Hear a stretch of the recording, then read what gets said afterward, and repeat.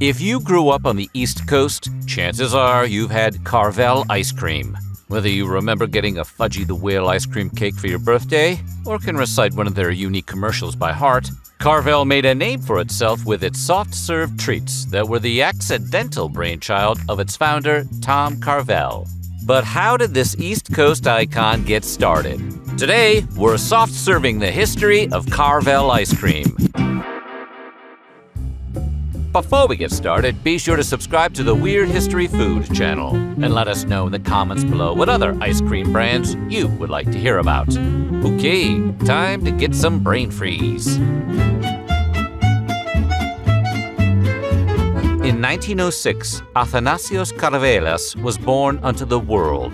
Originally from Athens, the entire 7-kid Karvelas family moved to America when Athanasios was only 4 years old.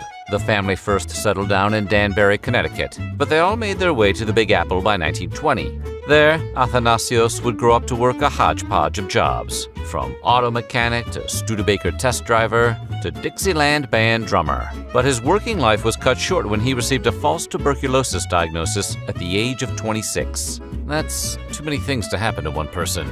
This is a backstory of a folk hero, not a real person, right? At a doctor's recommendation, he went into the country, where he could breathe some fresh air, and wound up in Westchester, New York. In the year or two that followed, Athanasios found out he didn't really have TB, which was probably a really nice day for him. He changed his name to the more American-sounding Tom Carvel, and he met his future wife, Agnes Stewart. One day, he got the great idea of converting an old beat-up trailer into a traveling ice cream parlor. Sure, plenty of us have had that idea, but Carvel had the cold stones to actually do it. With a $1,000 investment from relatives, he made himself a state-of-the-art refrigerated ice cream truck. And with an additional $20 investment from Agnes for his initial ice cream supply, Tom began to drive his truck all across Westchester County. Keep in mind, this was during the Great Depression, and adjusted for inflation, that $20 investment comes to about $450 today. We can imagine how that conversation went. $20 for ice cream? Don't you know? It's the Great Depression. This series of programs is being presented to help all of us understand better our advantages under our American way of life. For today's topic, let's join now a group of young people at the National Education Program Workshop in Searcy, Arkansas. Legend has it that in 1934, Tom was driving through Hartsdale over the hot Memorial Day weekend when one of his tires went flat.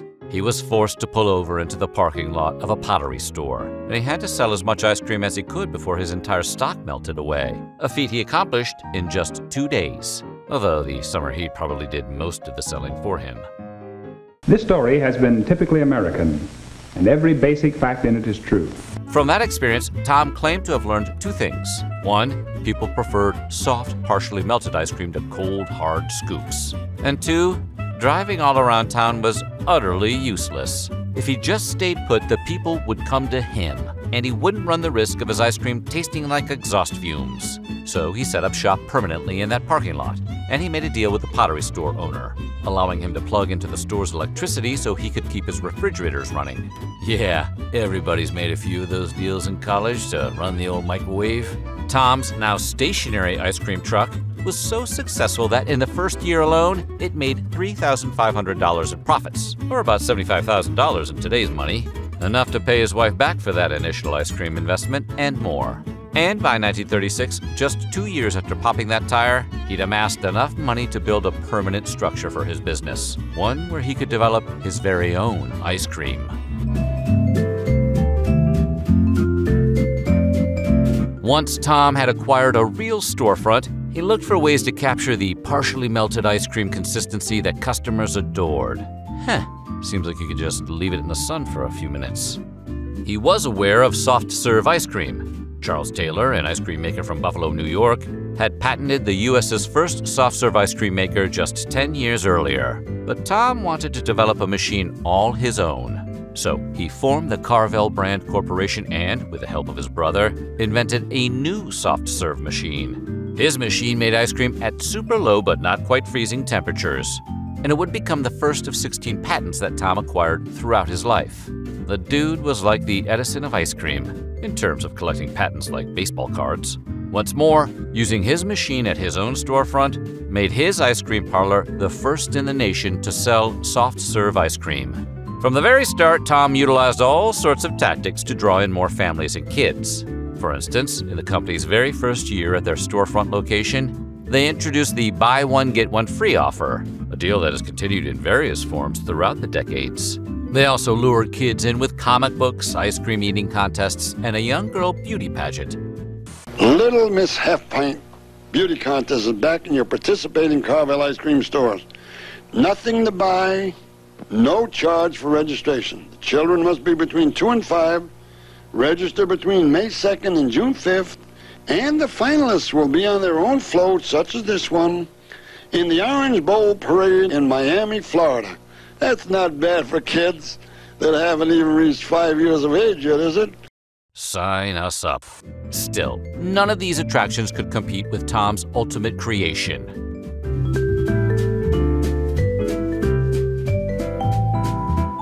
As Tom's business faced lulls and downtime throughout each day, Tom looked for ways to keep his employees busy. His answer? The ice cream cake, a dessert made by layering together ice cream, whipped cream, and sponge cake.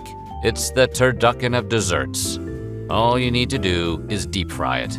Consequently, many people credit Tom with the invention of the ice cream cake.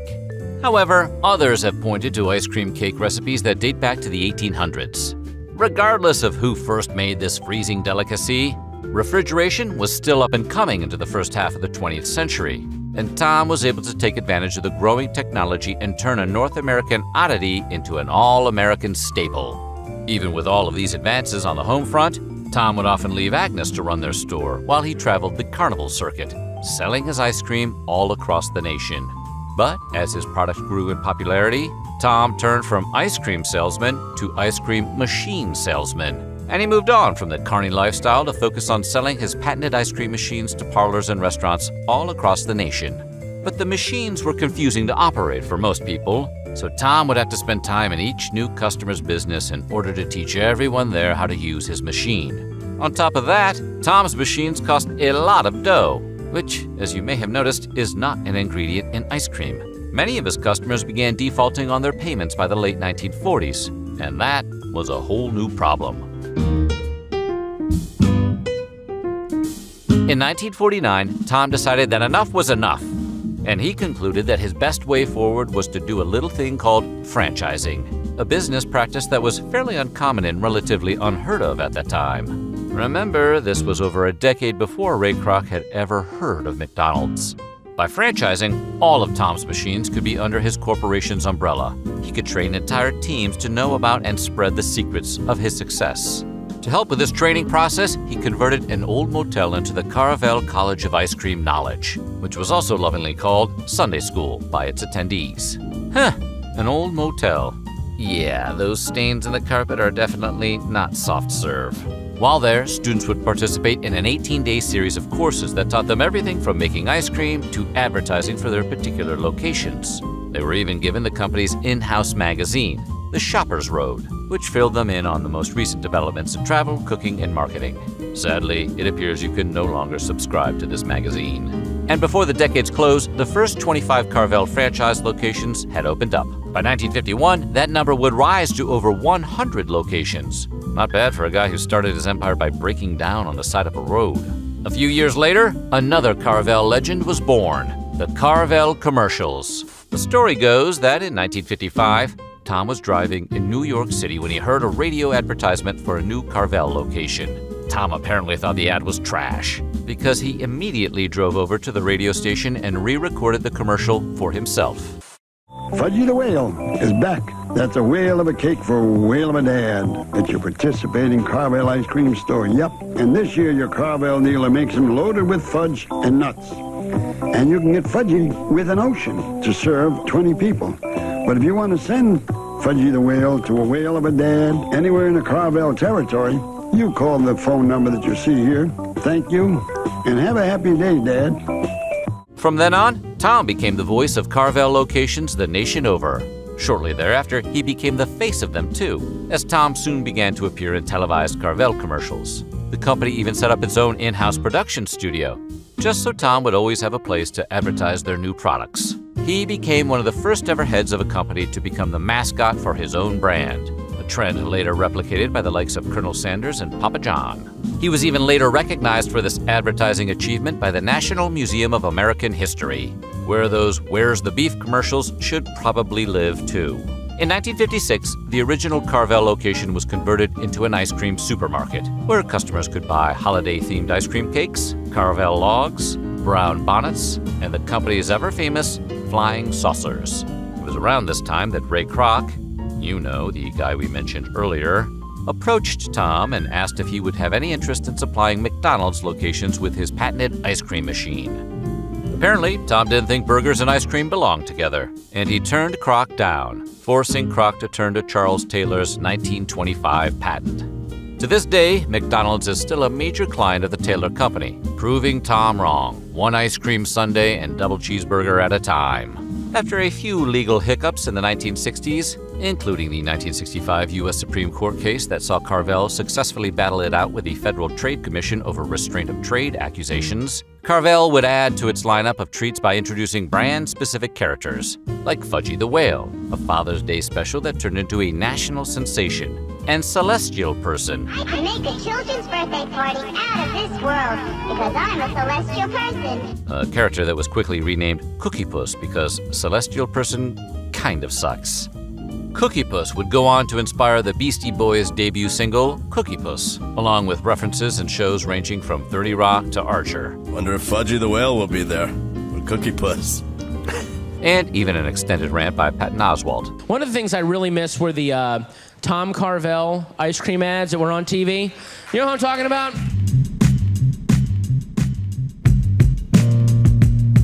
In 1989, Tom Carvel sold his business to InvestCorp for over $80 million.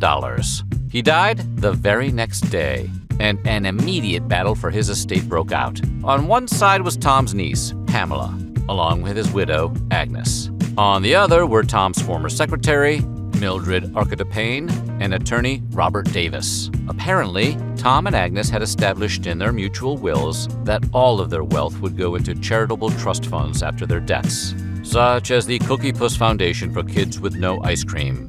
Mildred and Robert were at the head of these funds, and after Tom's death, they sought to cut off Agnes's money, arguing that Pamela was taking advantage of her senile aunt's wealth. Pamela, in turn, argued that Mildred and Robert were corrupt beneficiaries of a mismanaged nonprofit, an accusation that bore fruit in 1996 when the New York Attorney General filed a lawsuit against the two. They were both forced to forfeit $1 million and to resign from the charity foundation. That's a real shot to the Cookie Puss. Even though Agnes passed away in 1998, the drama only escalated from there. In 2007, Pamela filed a lawsuit in an attempt to exhume her uncle's body. She had come to believe that Mildred and Robert had been caught by Tom in an embezzling scheme, and that the two had, in turn, caused him to have a heart attack by secretly tampering with his heart medication. In other words, she was accusing the two of murder. Who knew? Ice cream is a serious business. The case was eventually thrown out, though. Pamela's claims were, at the time, declared unfounded and potentially defamatory, and Pamela had to seek other means of acquiring her aunt and uncle's fortune. She never succeeded. In the years since this legal fiasco, the Carvel brand has taken many hits. They have faced fierce competition from the likes of Dairy Queen and Menchie's. And after having peaked at around 850 locations, they now have fewer than 350. Still, in 2021, in celebration of the company's 75th anniversary, Carvel ran a promotion where 75 celebrities were each given a Carvel Black Card. These cards allow these specific celebrities to get free Carvel ice cream for the next 75 years. But not everyone played by the rules of the game, such as Lindsay and Ali Lohan. People who were teenagers in 2003 may remember the two sisters who were given one of these black cards for the promotion. But they quickly abused this incredible power and began to lend the card out to both friends and members of their extended family. Carvel saw this as an abuse of the promotion, and they even put out a lengthy public statement that declared the revocation of the Lohan card. Dina Lohan apparently called the police to have the card returned. And although she managed to get the card back, Carvel made it clear that the Lohan card would no longer be honored at any of their locations. How's that for a parent trap?